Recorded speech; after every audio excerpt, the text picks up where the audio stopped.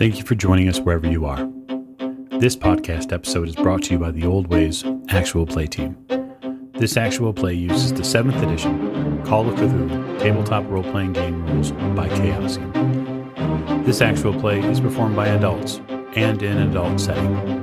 While we try very hard to stick to language for all ages, listeners should know that this podcast may include mature themes. All content, including names, places, events, companies, and etc., that may bear resemblance to entities living or dead, is strictly coincidental. My name is Michael Diamond, and for tonight's game, I will be your keeper. Thank you for joining us again on another episode of the Old Ways Podcast. I'm your keeper, Keeper Michael, and we return to Horror on the Orient Express, where we are going to have a sleepover. But first, at the top of the show, what I'd like to do is thank all of our listeners and all of our Patreon supporters. Thank you so much for being a part of our stories. If you would like to join the Patreon, you can do so at patreon.com/theoldwayspodcast. And you can also have a hand in what might become an amazing and epic story. But for now, let's do introductions. So if you would, to my right.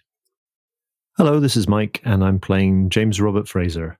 And tonight, there's been a jailbreak. It's very, very true. To Mr. Fraser's right. Hi, I'm Rena, and I play Lady Elisabeth Fitzroy, and I'm just glad I don't have to get my own breakfast again. Very true. At the end of the table. Hi, this is Giles, and I'm playing Simon Griffith, and I blew something up. Ooh, fantastic. I did enjoy that. To Mr. Griffith's right. Hi, this is Miranda, and I play Maggie Bellinger, and this stay at Anton's is at least slightly more pleasant, hopefully, than my last stay here. Time will tell. And last but most certainly not least. I'm Martin, and I'm playing Richard Courtney, and I think Richard's been looking around Anton's house, just checking the place out, making sure there's, I don't know, somewhere to wash trousers, that sort of thing. A reasonable endeavor.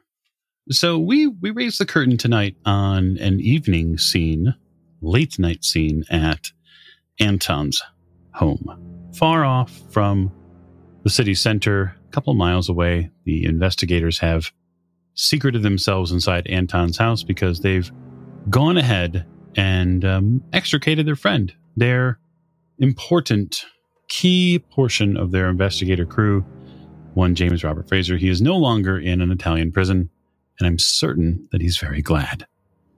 The home itself is, with the five of you, cozy.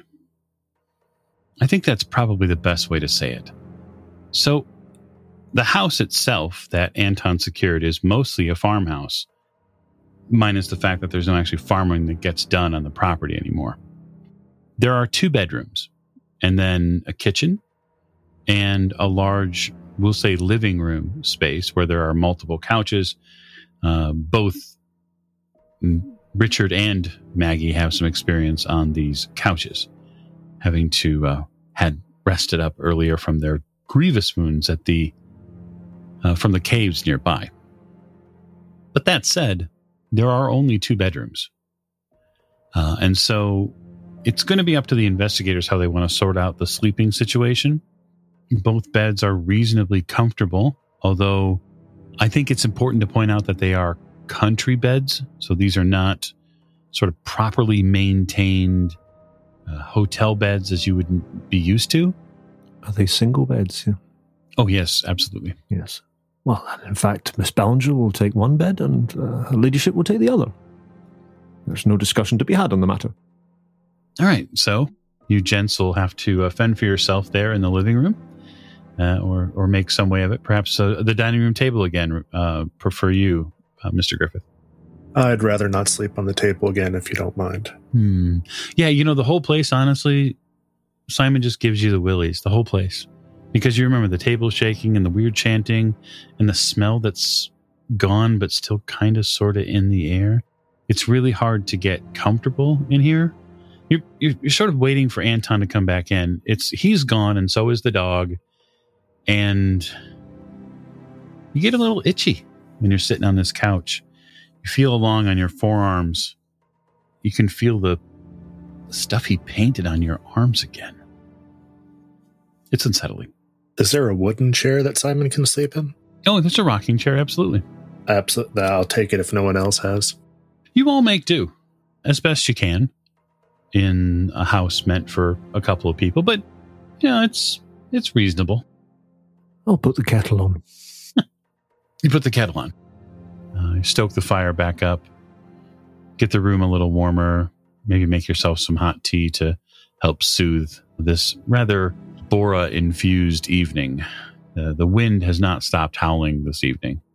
And as a farmhouse, the walls here are not necessarily completely conditioned for it.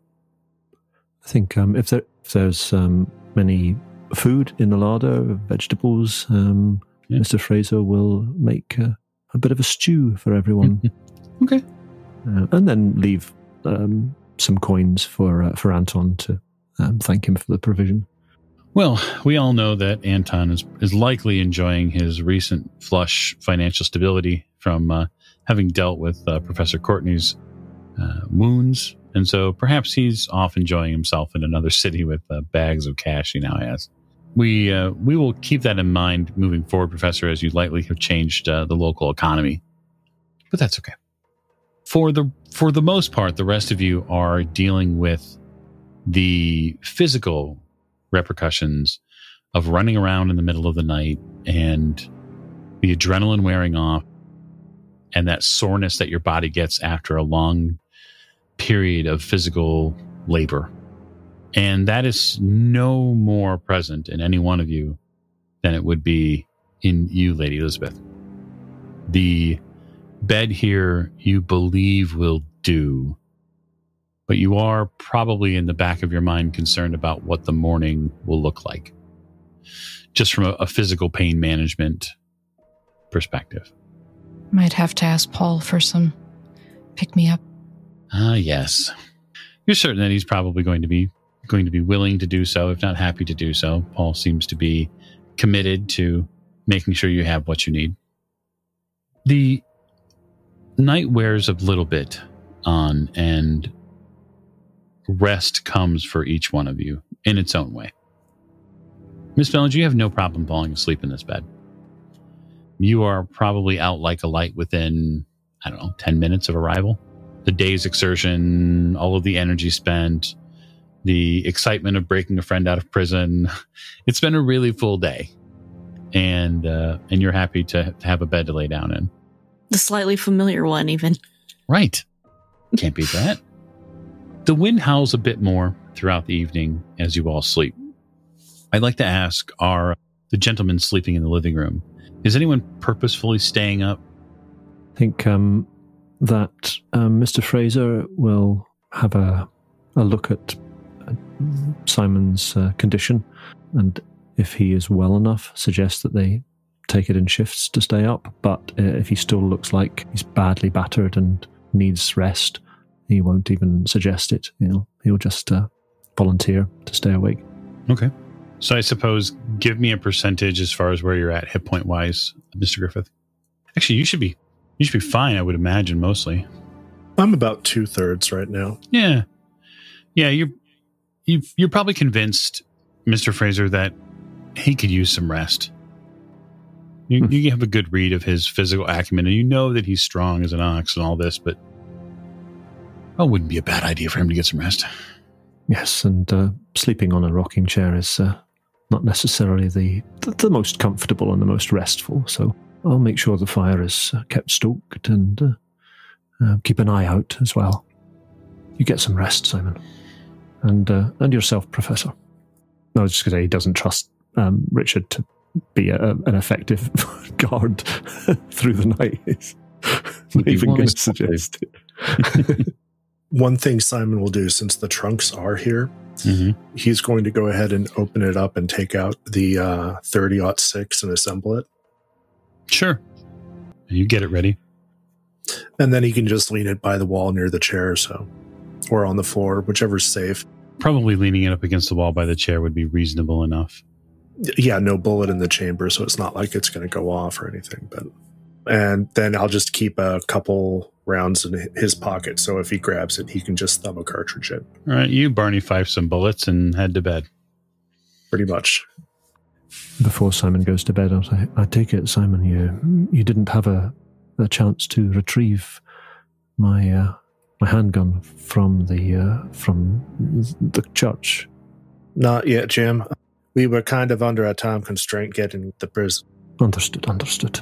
Well, if circumstances allow, then perhaps we'll be able to do so at some stage before we leave. We still have a lot of work to do here. Sure we can. It might even be better if the Professor and Miss Maggie do it, because I doubt that they will draw much attention. Well, I just worry that somebody might find it in the meantime. I didn't have an awful lot of chance to secrete it. Time was short. Understood.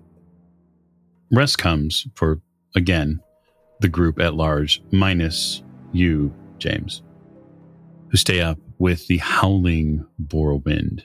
And every so often, you begin to hear little trinkets or knickknacks on the shelves that Anton keeps rattle a little. In line with the wind, there's a smell that comes in the living room, not just from the stew, but all of Anton's assorted herbs or herbs, depending upon your location, that rest in the kitchen, that sit dry. And these almost spiced winds begin to come through.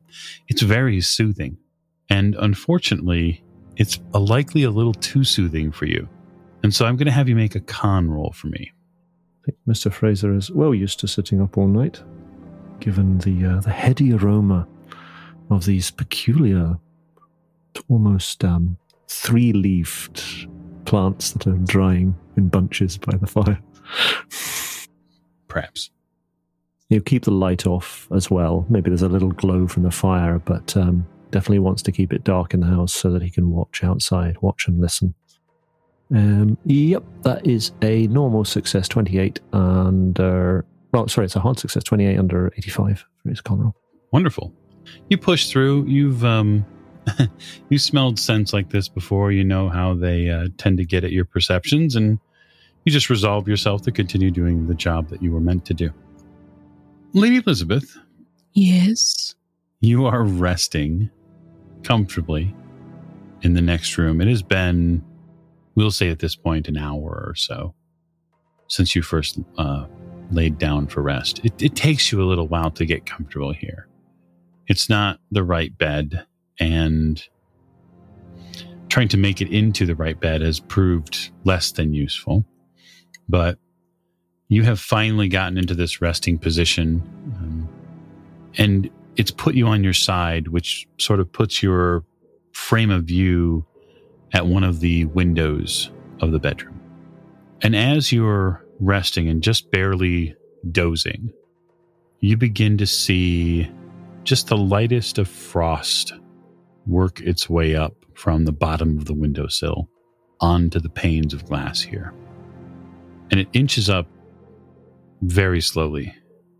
And then you get this visual of that frost blossom out into a big profile. And you see a face in that frost. And it's a rather curious one. It's not a face you've seen before, recently anyway. It's a man with a rather pointed beard, curly hair, a somewhat playful grin, and what looked like a very interesting set of darting eyes. The profile picture is not looking at you or in your direction. It's sort of looking into the corner of the room. It's looking away from you. I imagine I think I'm probably half asleep at this point. Certainly. And so I'm not quite sure if I'm actually seeing this, but I'm just going to look in the corner he's looking towards. Mm-hmm. You look in the corner that he's looking towards, and you see nothing. And then you do. You see a figure made of strands of fog. A ghostly figure. Draped in some very strange clothing. Only clothed from the waist down. And completely androgynous face and body begin to gyrate, move about the space, back and forth, as if it's dancing to a completely and totally different tune you cannot hear. You see a little rattle from some of the picture frames on the wall in here. You begin to feel a very light vibration from the bed you're in. And you watch the figure for at least a moment until you act, dance at the foot of your bed. Very, well, one might say provocatively. That's very strange. So does the figure just stay there? It doesn't get any closer to you. It does not approach beyond the foot of the bed. It moves as its sort of ghostly clothing moves around it. You see it's crowned with vines around its forehead and the back of its head. You see it has a staff now in its hand, some sort of pine cone, maybe top staff. It sheds other figures. So from the core of itself, other ghostly shapes appear out of it. And these are just, well, naked feminine forms that seem to cavort with it. They're smaller. They're almost miniaturized versions of what you're seeing. Not children, but as if they are simply very short adults. But they dance with it. And you can begin to hear their feet now begin to make sound as they hit the floor. Does this remind me of anything that I've read before or that I've seen? You can make me an occult roll. Okay, that's what I was hoping for. And considering it's one of my things. Yeah, Okay, and I'll have the Hand of Fate put you at advantage for that as well. Ooh, okay. Well, Hand of Fate took me from a regular success, 41, to a hard success, 31, under 67. Oh, yeah, this is unbelievably yet easily recognizable as Dionysus. Fascinating. Michael, is there the possibility that Mr. Fraser would hear this dancing? It's certainly possible, sir, if you'd like to make me a hard listen roll. The reason why it's hard to explain is that the Bora wind is howling right now. And so some of the things you might not, especially with the rattling going on already in the main room. I wasn't even sure if it was something that was even hearable by anyone other than the person meant to hear it. It's possible. Yeah. Okay, so my listen is 60. It's not bad. But that is a 42, so that is not a hard success. So they continue at the foot of your bed to cavort, and without any sort of warning, these, you would know them as maenads, these other wild, they call them wild females, that's what they would be referred to as, only because they're not quote, being controlled by anyone. They begin to cavort with Dionysus and their form. And it begins to get, in this century, rather explicit. So, since I've recognized who the figures are, it doesn't worry me too much. It's not, something super creepy. It's just, it's mythology. It's fine. So I think I'm going to get out of bed and get a little bit closer. It's fascinating. You get out of bed. And as soon as your feet touch the floor, the dancers come to a very slow pause. And the main figure, in all of their glory, ghostly glory, they extend a hand to you, at least towards you a bit, and they take one very long, sweeping step towards you. You can see that their body is, again, very, very lightly draped with any sort of clothing. And their form is neither masculine nor feminine. it seems to, as it reaches toward you, seems to shift between several genders. Well, if they're reaching out to me, it would be rude not to take their hand. Certainly. You take their hand. Give me a power roll. Okay. 45 under 70, regular success. Okay. You begin dance with this figure. Actually, with many of them. You get moved between dancing partners, we'll just say that. And as you do so, each one of the Maynards accepts you as a loving partner in a dance. It is not, I guess I would just say to you, it's not at all perverse what they do with you during these dances, although it is probably not something that you would see at one of your father's social calls. We'll just put it that way. But you begin to have a very enjoyable time. And at this point, no listen roll is necessary. So above the wind, Mr. Fraser, you begin to hear footsteps coming from one of the bedrooms, and you almost hear sort of it's a very strange pattern. You can't pick it out at first. Someone's moving by pattern. I think he will get up, cautiously move across to the door, but fairly quickly, and gently tap on the door. Your ladyship, are you all right in there? Oh yes, quite fine, Mr. Fraser. I heard movement. And I think you actually hear a laugh, like an actual laugh, not just a polite social kind of thing. So when you hear this laugh, Mr. Fraser, it sounds echoey and distant. Can I get you anything, your ladyship? Are you sure you're all right in there? Quite fine, Mr. Fraser, quite fine. I don't think I need anything right now. You'll forgive me, your ladyship, but you sound a little unlike yourself. I think you just hear her laughing again. Might I come in?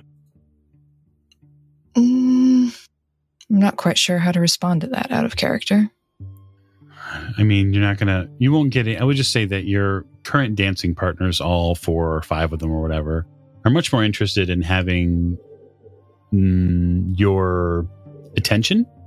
And so it's very much likely that while this conversation is going on, they're continuing to try to pull you back and forth through the room, through their hands, through their bodies. So you might get passed between Dionysus and one of the Maenads, but you get passed through several of their forms, and you can feel them when they pass through you.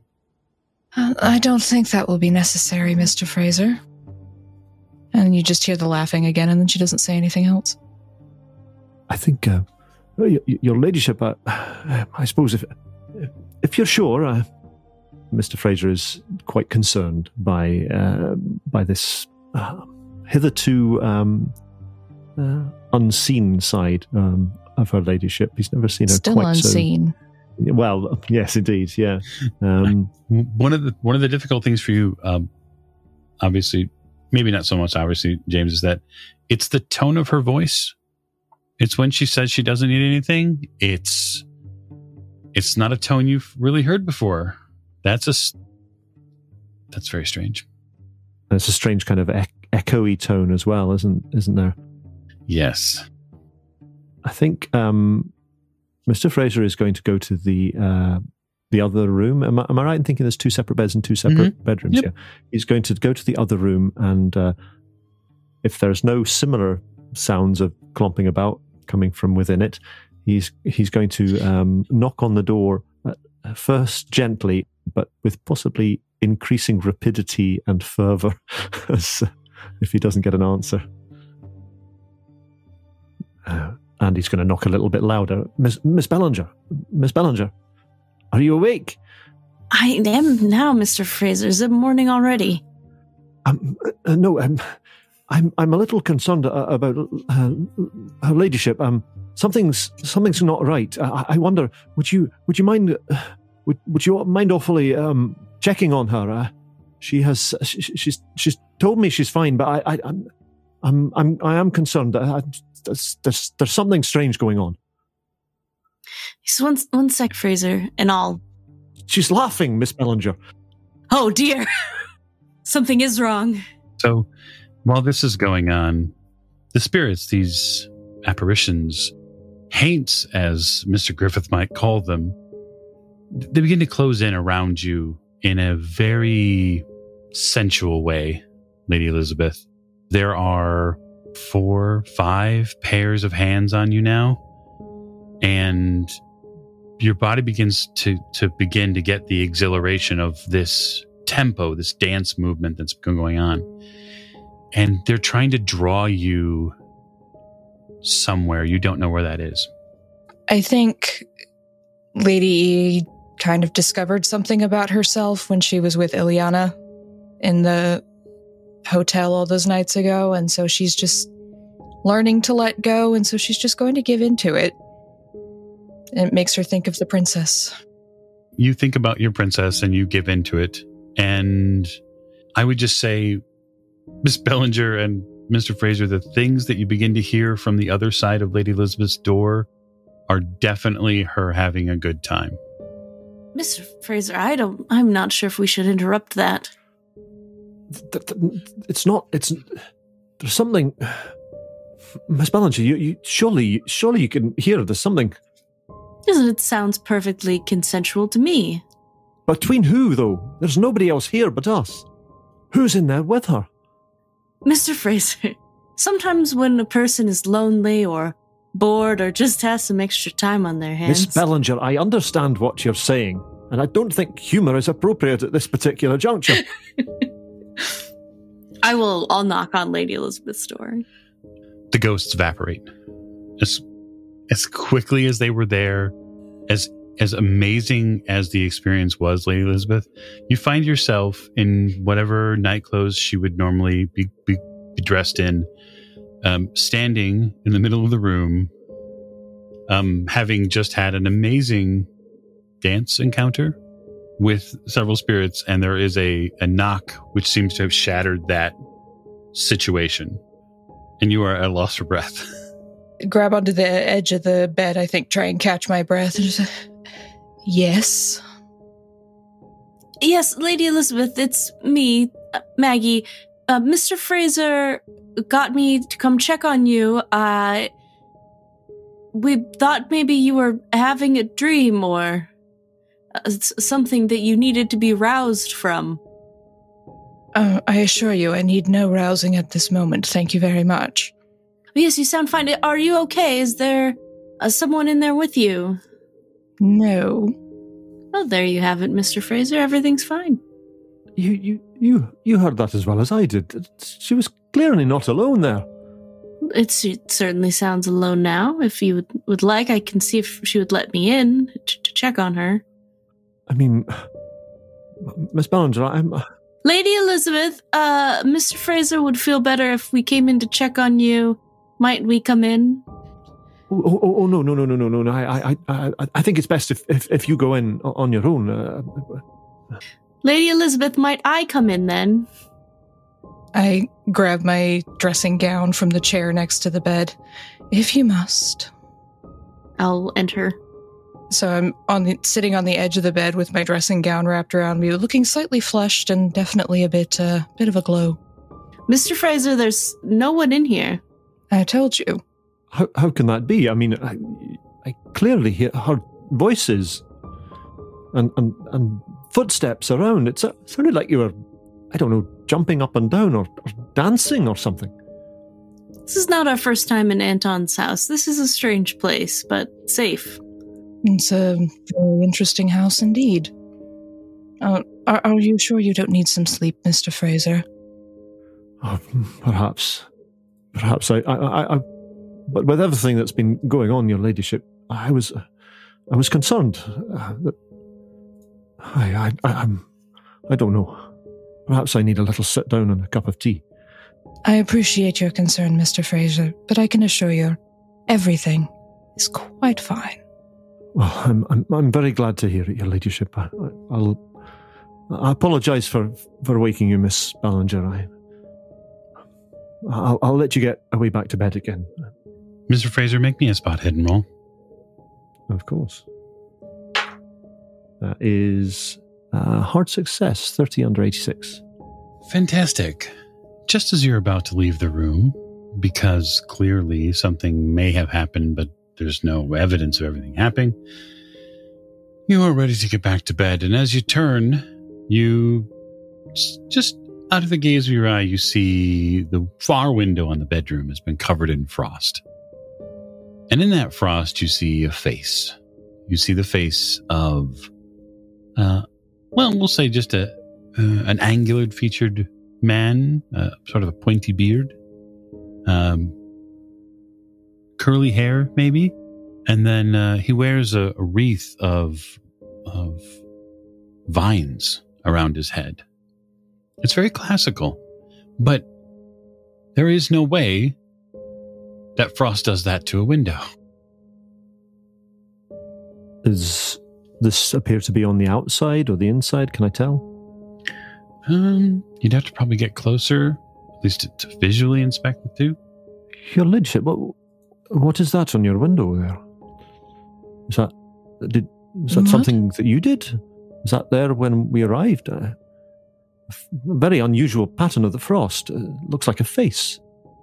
Oh, yes, I noticed it when I went to bed. I'm sure it's nothing. Well, there's no frost on any of the other rooms in the house. Well, you're free to inspect it if you'd like to, Mr. Fraser. Although this is a very strange house, it's probably just a ghost on the window. I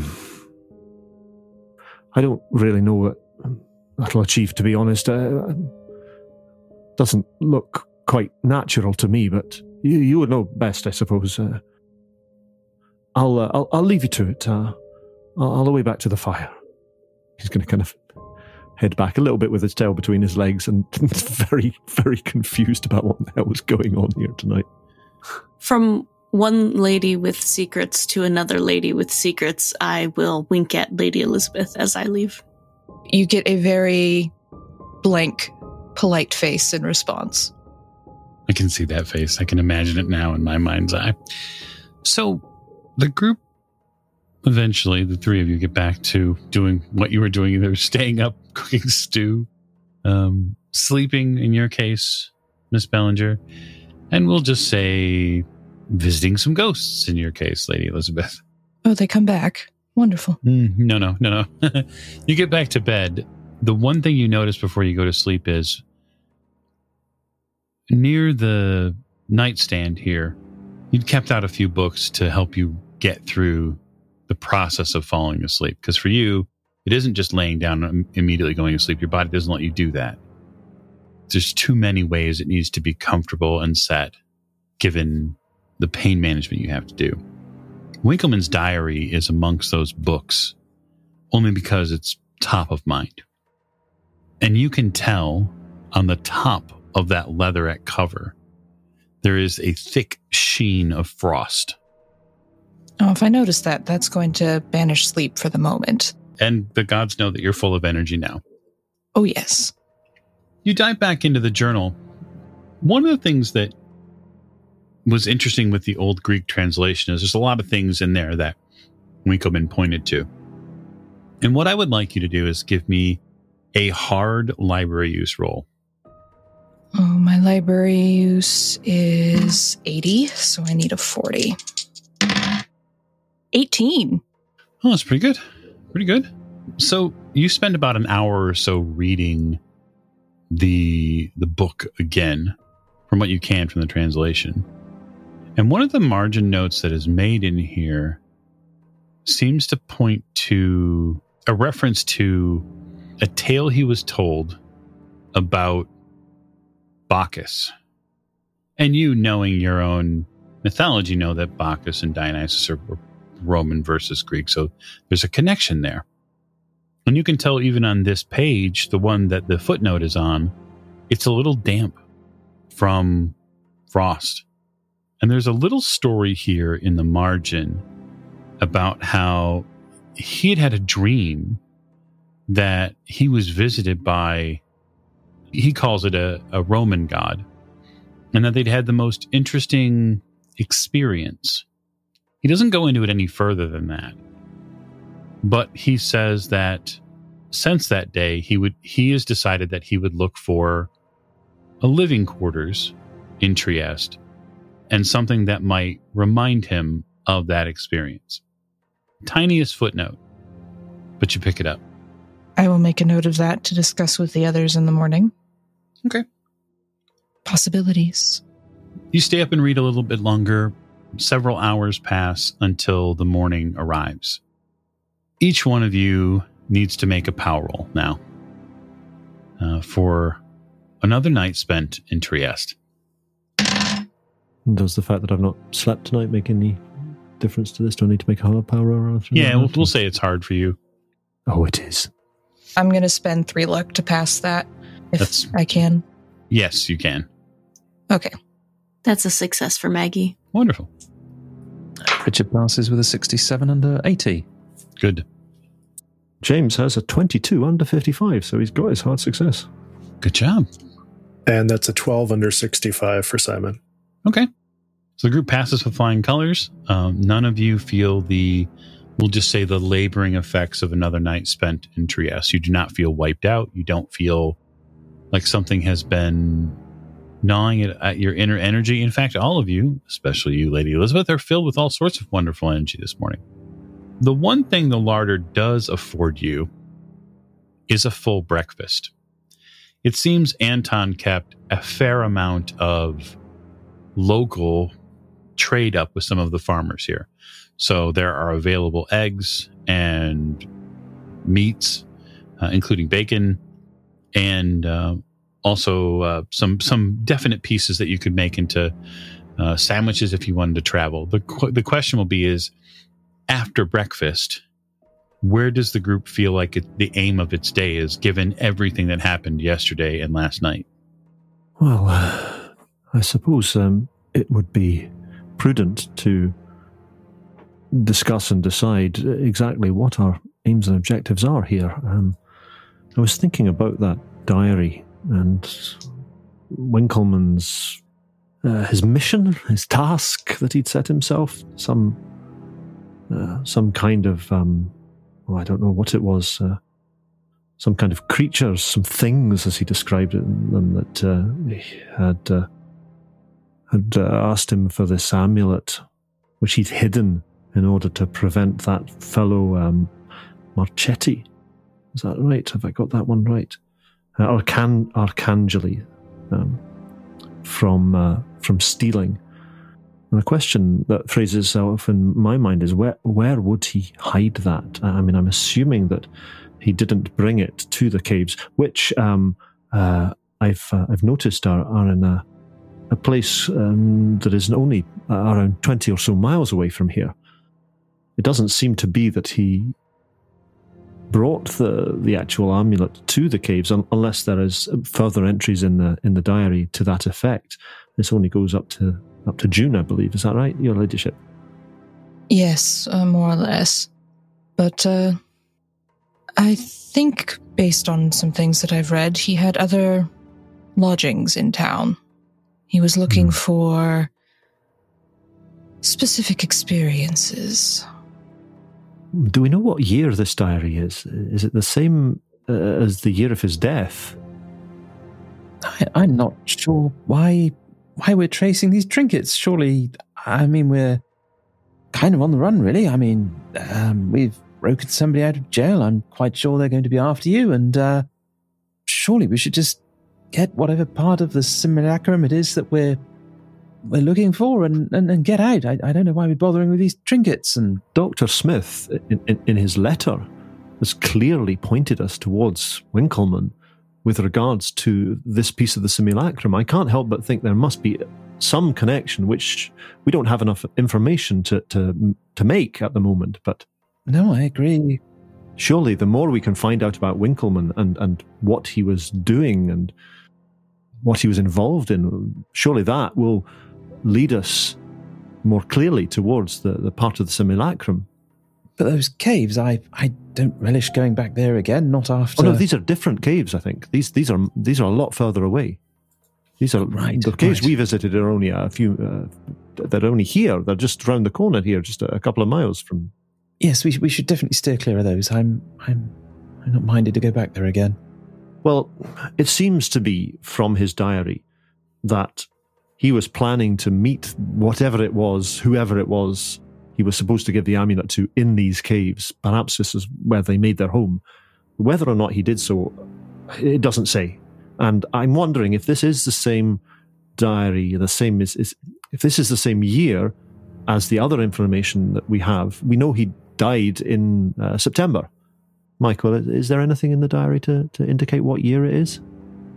Actually, there isn't. So the one thing that's remiss about the diary is a direct note on when the diary started. You do know this, though.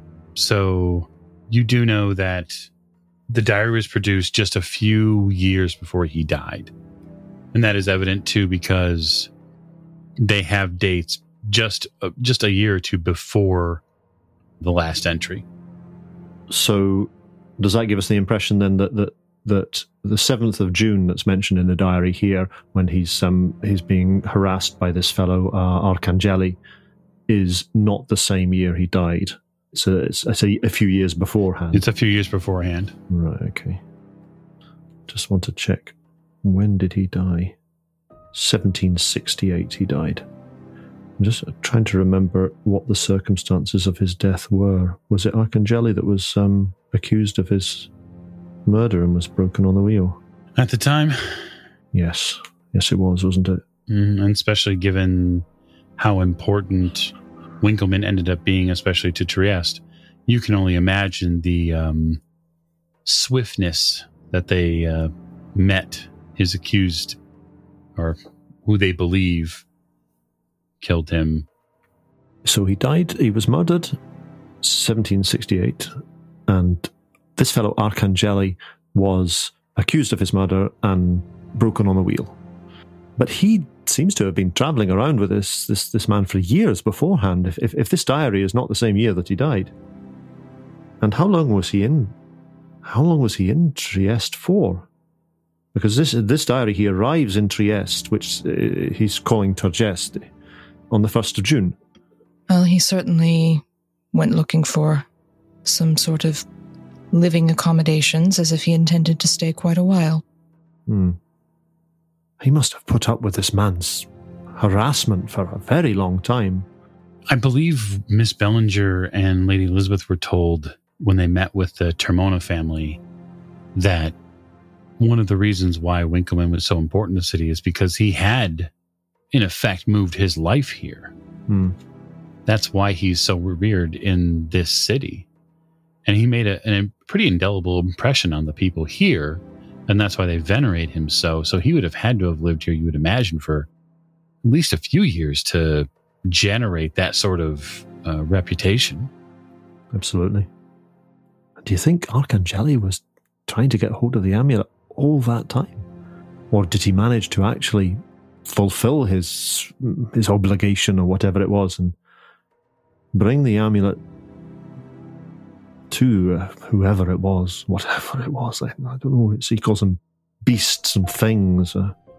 Can't imagine what he means by that. I can't help but think that if years have passed between these entries and his actual death, he must have brought the amulet there. I don't know. I just it looks like trouble, if you ask me. Well, what do you suggest then, Professor Courtney? What direction shall we go in order to search out the piece of the simulacrum that is here? I don't know. I don't know. It's a puzzle. Well, it is a puzzle, yes, but we need to find a solution to the puzzle. You're a learned man, sir. You a mathematician. Surely you can puzzle it out. Surely you can work out the equation, the formula for discerning what from the facts we've got. Use your analytical powers to their best effect. Well, Perhaps. I mean, I have this theory that everywhere where we encounter one of these parts of the simulacrum, there's an abundance of threads and activity that I can see. And perhaps if I was able to focus again, I can, yes, perhaps work out roughly where this is. I like smoke from a fire. Where there's a fire, there's an abundance of smoke, and even though you can't see exactly where the flames are, you can, from a distance, you can see where the smoke is emanating from, and you can home in on a location. Perhaps we can do the same with the device and the piece of the simulacrum. I mean, are you sure you want to use that thing again? And look at yourself, man. You're changing, and I'm not overly sure that it's for the better. I have a feeling this might resolve itself after we've destroyed this horrendous thing. They must be connected. It cannot be a coincidence. And if time is of the essence for us to leave, then we must take any shortcut that we believe may work. And this seems like it might be the fastest route. The fastest, but certainly not the least dangerous. Well, I'm sure if anything happens, you're all here to assist. A thought has just occurred to me. The murder of the French soldier by, this was the fellow Marchetti, I think. He was sent by his master, as it's described, to collect a valuable piece from the soldier. Now, my assumption is that this is the piece of the simulacrum. I wonder if the reason that Dr. Smith pointed you in the direction of Winkleman was because Winkleman was this man Marchetti's master. Is that possible? Or am I putting two and two together and making five? I don't know. I mean, yes, I think that's perfectly sensible. So I'll ask then, in what direction will the investigators be going? Listening to all y'all, who's going to go pick up Jim's little brother from the church? How about we do that first and worry about the rest? So, point of fact, just so we're all clear, the church is not but a few blocks from the jail, which has been blown up. So it's also an active crime scene.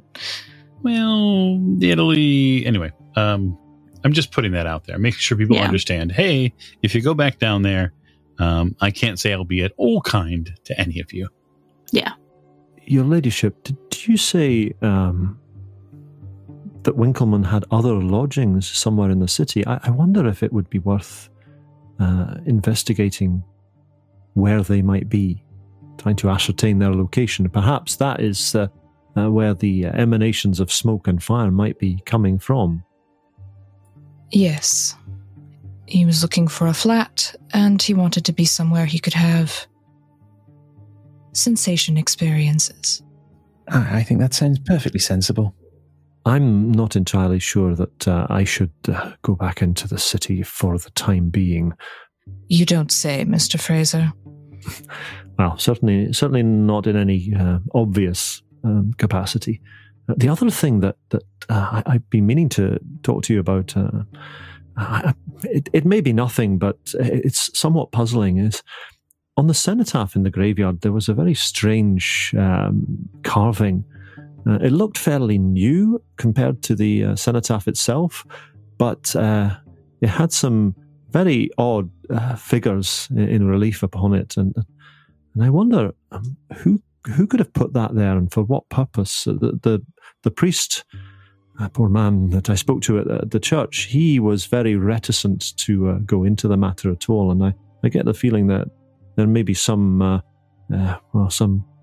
disagreement about the whether or not it's appropriate for them to be there. But again, if Professor Smith is pointing us towards Winkleman, I feel that every avenue should be explored to some degree. Well, what I would suggest is that you and I, Mr. Fraser, not go anywhere we would be readily seen. I was visiting you, therefore they know who I am. They've seen me. Probably the first on the list of suspects, so to speak. And you'll notice she's got a slight mischievous glint, just like the idea of being a suspect in a jailbreak case just sounds very thrilling. We can do some research. I've got the books, I've got the diary. Perhaps there's other things outside of town. Maybe look at these other caves, Mr. Fraser, but not going into town. Well, the other three can go into town. Yes, that seems like a very sensible idea, Your Ladyship, yes. I do have them on occasion. You do yourself a disservice, Your Ladyship. You very frequently have excellent ideas. Does that mean then that Mr. Fraser and Lady Elizabeth will be staying at Anton's home temporarily while the group heads back into town and tries to look for threads of connection between Winkleman and a potential apartment? Yes, I wanted to have Fraser look through the diary to see if there's any drawings or anything that match the images he saw. No drawings and image for what you saw last night? I have a feeling that you might have seen them as well, because did you not go to the great... But I did. I got a quick glance, but I didn't really, because we had everything going on with the device and being shot at and all of that. Oh, yeah, of course, so Fraser went and got a more detailed look, especially the newer one. So Lady E is thinking of having Fraser look at the diary, and she might have a look for some things as well, but specifically things for Fraser. Okay, fair enough. So we'll definitely be staying at least for a little bit. So Mr. Griffith and Ms. Bellinger and the professor will head out then into the city. And so I think what I'll do is, if the aim is to attempt to find some sort of link between Winkleman and a different location or estate, I suppose tell me what potential touchstones you are looking for. What things, where would you go to attempt to find out information? Is there some sort of office of like records, historical records? Not museum, but library, because I think we've already hit up museums. Yes, there is a library. Have we been to it yet? My memory is so horrible. I'd be surprised if there was a library within a stone's throw that we haven't been to. I would too. So yes, you have been to it before, but you wouldn't have any trouble getting in there and doing a little research. We could maybe ask different questions than we asked last time. Maybe. All right. So during this trip then, Simon, are you going to take a side track to get back to the church and collect a gun? Are you considering that firearm lost? Well, I think Simon would go ahead and at least case the church to see the amount of police presence, or if it's hopefully distracted by the explosion of their station. It's been about a week or so since the killing of that priest. And so I would say that likely the church is mostly back to normal operating procedure, with perhaps another member of the faith taking over.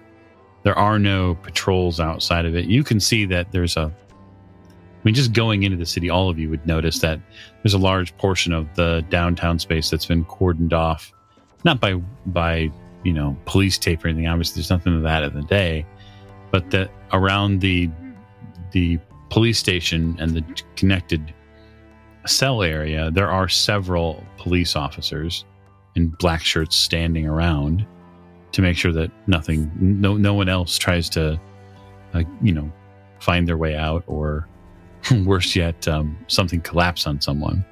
The papers that are in Italian locally are abuzz with that information. There's a lot of people taking pictures.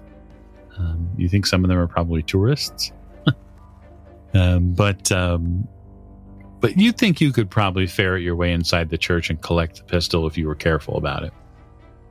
All right, Simon will go ahead and do that.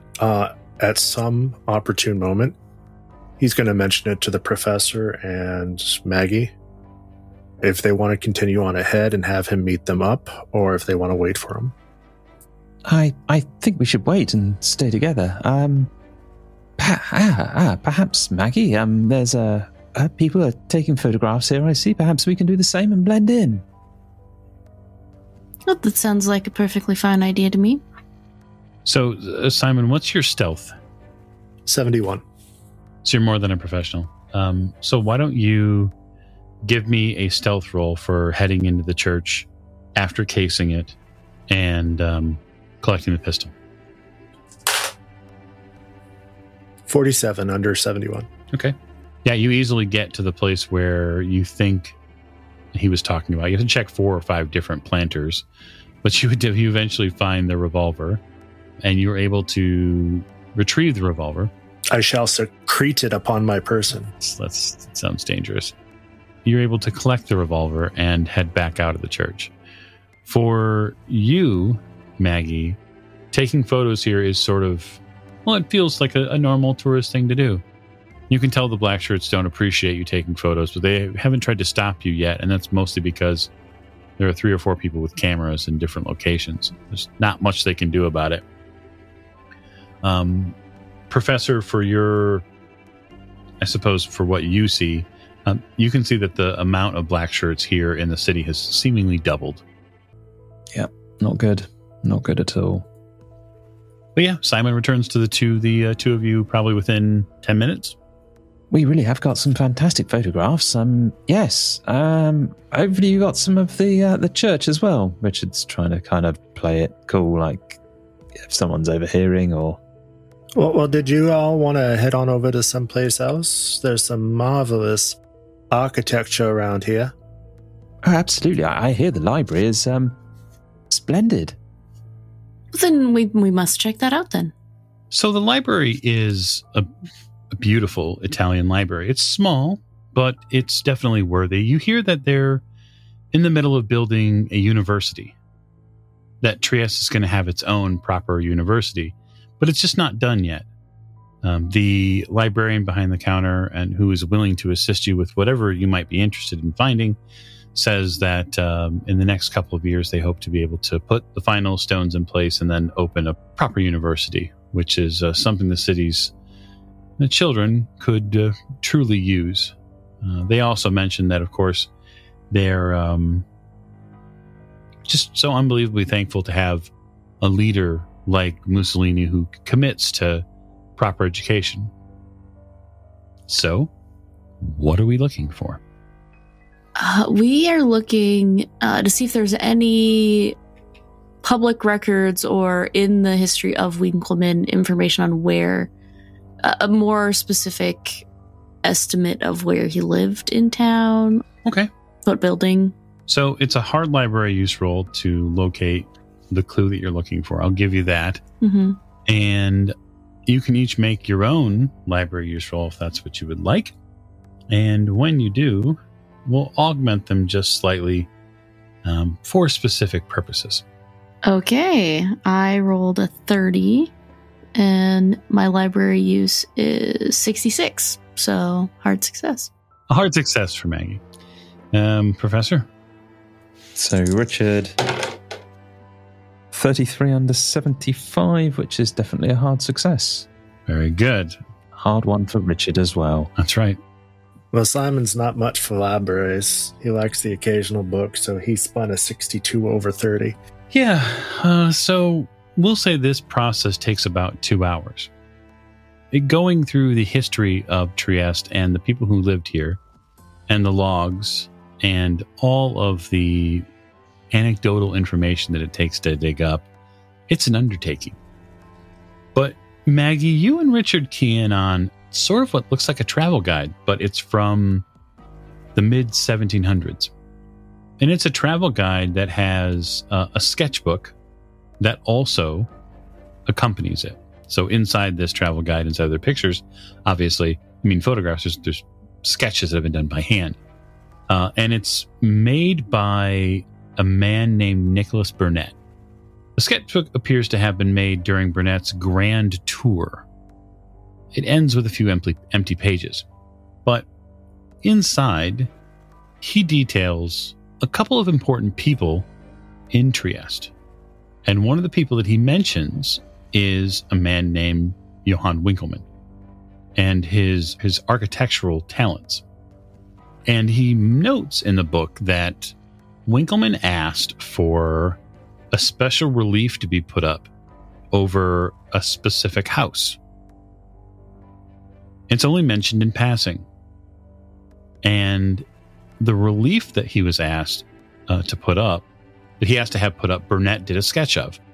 And that sketch appears to be of a Romanized piece of art. And that Romanized piece of art is Bacchus. Ah, well, this house here, perhaps we should go there if Winkleman paid it some interest. Yes, I think that's a good lead to follow. Simon? He's wandering around the library with books, just looking lost. Where did he go? Simon, where are you? Professor, most of these aren't in American. Ah, we are in Italy. Look, Maggie's found something. There's some sort of house that Winkleman was trying to get converted or some sort of adornment placed on it. Perhaps we should go and see. It sounds like a plan. You got your camera ready, Miss Maggie? Oh, yes, I do. Always. How big is the tour guide? Something we could sort of, smuggle it out? It's not very large. It's maybe A5 size, give or take. Are you considering absconding with it, maybe? Wouldn't be entirely impossible, Professor, if that's what you set your eye to. So did Richard overhear any of the stuff with regard to Lady E's dream stroke frost thing, ghost? No, okay. Mm-mm. I didn't think so. You've taken the information that you went to, find to them, and they pointed you in direction. And the two of you spent the better part of 2 hours basically parsing all the books you could find on it, and doing fairly well, but you haven't been back up to the counter yet. And I'm under the assumption that Lady Elisabeth was just having a little fun by herself. It's hard to say. You do know that she seemed well rested this morning. Did we actually hear other voices I assumed that we heard other voices and more than one set of footsteps in the room. Yes. So, you would have heard different tones, but it would have been very hard to pick out based on the, we'll say, vocalizations of Lady Elisabeth during the time. And it's a strange house. Strange houses make strange noises. I don't even want to go there. All right. So I guess the question is to you, Professor, are you going to attempt to abscond with this? If Richard didn't know that Lady E had some sort of, vision that involved this Bacchus, then I don't think he'd be sufficiently motivated to want to take it away. So no, the lady kept her business to herself, and so you'll leave the Grand Tour sketchbook there. All right. Very well. Anything else before you leave the library? I don't think so. All right. You all take off, head back to the house that Anton built. Simon actually has one question regarding this guide that the professor called over to show him. Mm-hmm. Does it look useful? Does it look like it would be useful later? Does it look like it would be useful? Well, it seems, anyway, that the professor has found a very important piece of information, it seems, inside of it. And he is putting it back on the shelf, and has put it back on the shelf, or the cart, or whatever that they've amassed as far as the books. Is it useful? Quite possibly. Be hard to say. Professor, is this something we might need at another time? I don't know. I mean, well, possibly. I guess we don't know what's ahead of us. So, yes, absolutely. I mean, it could be. So, if Richard is sufficiently motivated to collect this book, then, well, I mean, the professor carries around a number of different things. He's got his nice little leather briefcase, and he's got some bits of parchment and pens and that sort of stuff. And I don't know, such a small guidebook. I mean, surely it's not that beyond the realms of possibility that he may have popped that in his little leather briefcase whilst packing away his pens and paper. Well, I was thinking, the lady might want to see it as well. All right, so here's what I'd like, just to be done with this. If you're going to steal the damn book, Professor, make a sleight of hand roll. Let's get on with it. Just secrete the book in his leather briefcase. Very good. I'm going to play a hand of fate against you. So go ahead and re-roll that 10s die. You little book thief. Well, so you rolled a 20, but now have rolled a 50. Congratulations. So you go to put this into your briefcase, and you put it in, and you shut the briefcase because you're concerned because the librarian has walked just past. And you think you've got enough cover from Maggie, and you're using Simon's body to cover the rest of it, and you pull the briefcase up, and you have it sort of at your side. And as you step out into the open library area to walk across the main floor, you realize that the entire sketchbook, like the bottom half of it, is sticking out the side of your briefcase. And the librarian, who's carrying a load of books in her arms, stops just dead and looks at you.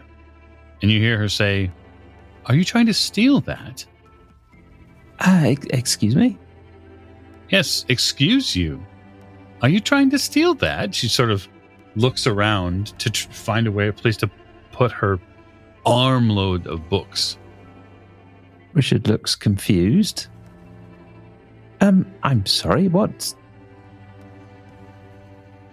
The tour book. She hustles over to a table. And by hustle, I mean like her movement's cut in half because she's carrying all these books. And Richard looks down. Oh, yeah. There we go. And just takes it and pops it on the table. He does look very innocent. Let's see. Why don't you make me persuade roll, Professor? Opposed Persuade roll. Yes, because she's going to roll psychology. As we all know, librarians have a lot of psychology. That's a success. No, she's failed 67, so... That was 38 under 58, so... She puts the book down and she comes over and you see her visage cool a little bit. She seems to take a breath and she says, "It's an honest mistake anybody could make. It's one of our older books and we'd like to make sure it doesn't gather legs." Oh, I quite understand. I have to confess, I'm always doing the same back in the university. Ah, well, perhaps I should be a little bit more organised with my paperwork, and then this would happen less. Do accept my apologies. Of course, did you find anything of interest in the book? Well, I mean, we're interested in Winkleman. I mean, there's some notes I took about some piece of architecture, I believe it is, that was constructed for him. Oh, yes. Well, a wonderful and wondrous architect himself. He had many pieces built. The cenotaph, have you seen that? No. Whereabouts is that? She points out the museum cenotaph that you have seen. She gives you directions to it, seemingly as if you're another tourist. And she says, one of the more interesting places beyond the cenotaph, if you're interested in a walk down by the shore. She looks over your shoulder and you see her eye, Miss Bellinger. If you and your wife would care to take a walk, right.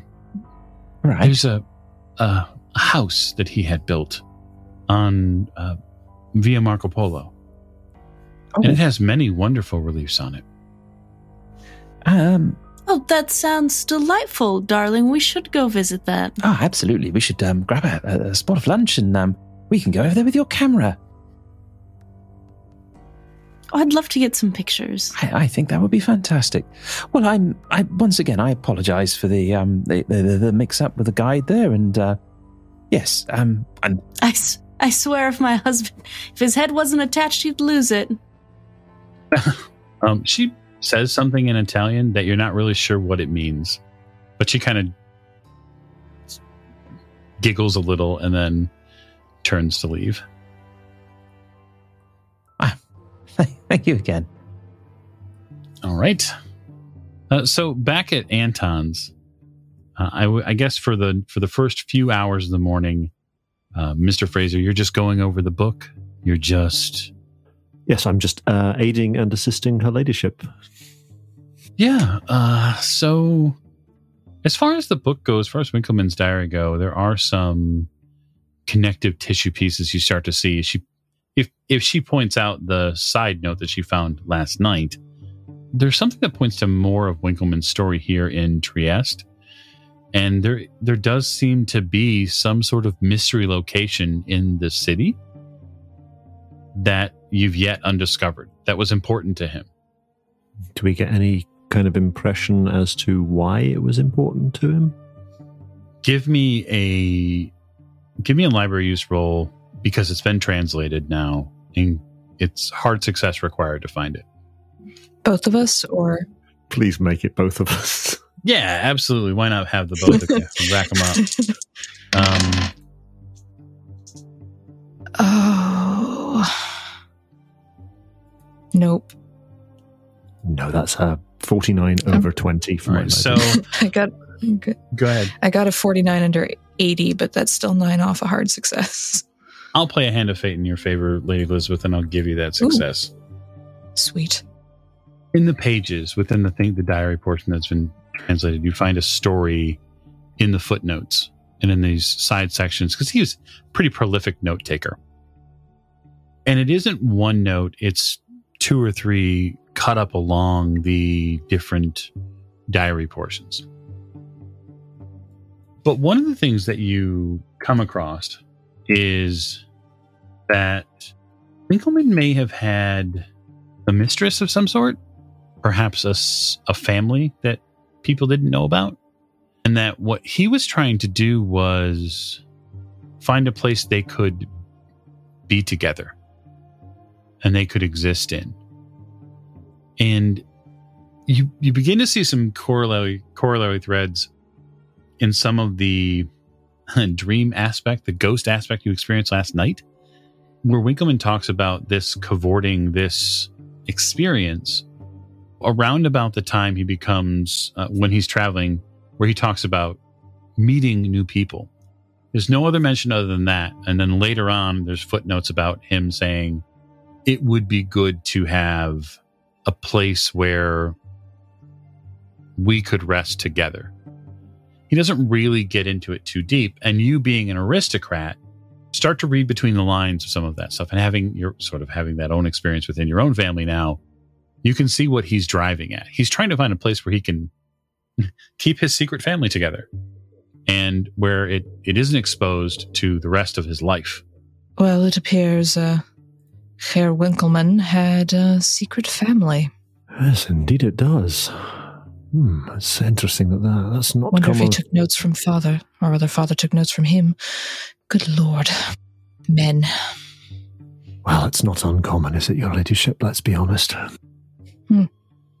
It's just a surprise that it's not come out of the woodwork until now.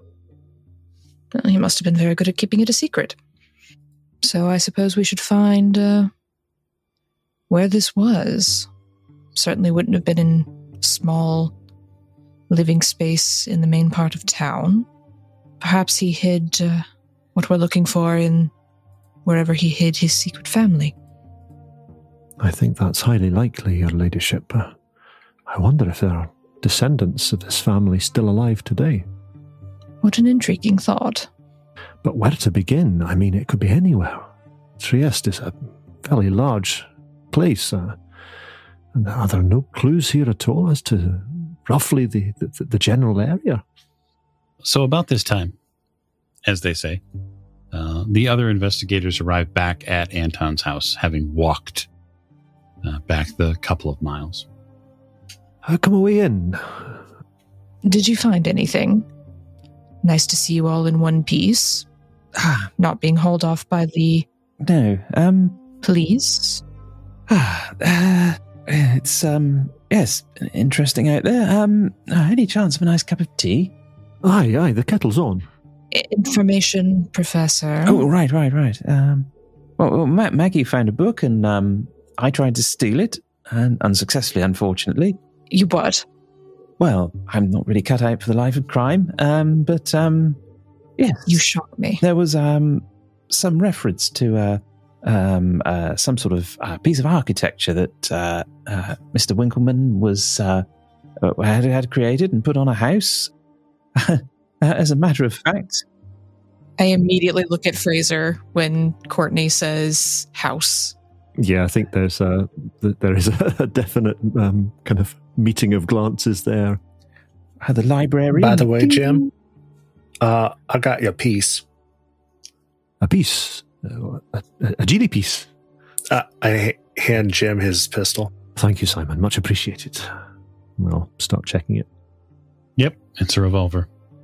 Yeah, it seems to be in working order. There's a little bit of potting dirt in it, but you managed to ferret that out rather quickly. I'll spend some time later on cleaning it thoroughly. You do notice one thing, Mr. Fraser. There's a extra spent shell. The revolver's been fired. Very interesting. Go on. Well, did you happen to find the location of the second residence during all your attempted nefarious deeds?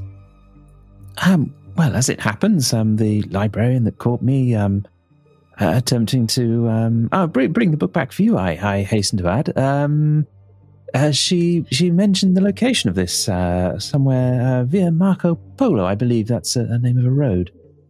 Well, if we know where it is, why are we all standing around here then? Did you say there was something particular about the architecture, Professor? Oh yes, there was something carving or casting. I'm not quite sure which, that was put up on Winkleman's building, and the librarian said, in fact, there were many of these things on there. I would have brought you back a picture, but unfortunately, I wasn't able to remove the book. There are not of kind of lizard creatures or something along those lines, are there? No, my art is pretty much non-existent, but I don't believe they were lizard men. Lady E has already put on her coat. At this point, she's very full of energy today, and so she's already put on her coat and her hat, looking around expectantly. Well, are we going or aren't we? Your ladyship, did we not decide, your ladyship, that it would not be prudent for us to go into the town? It's on the outskirts of town. It's fine. Oh, you don't have to come. No, I'll come. If you're going, I'll come. Perhaps we could disguise you in some way, Mr. Fraser. Yes. Perhaps a different hat.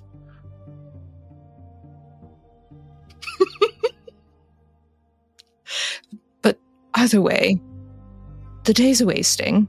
I have energy today. We're not going to waste it. Let's go. Got things to find, secret families to learn about, etc., etc. Yes, and I think that is the perfect time to end. So thank you so much for joining us on this episode of Horror on the Orient Express, where in the next episode, it seems we'll investigate secret families, unknown houses, and see if the ghosts continue to cavort with us all. Thank you, and good night.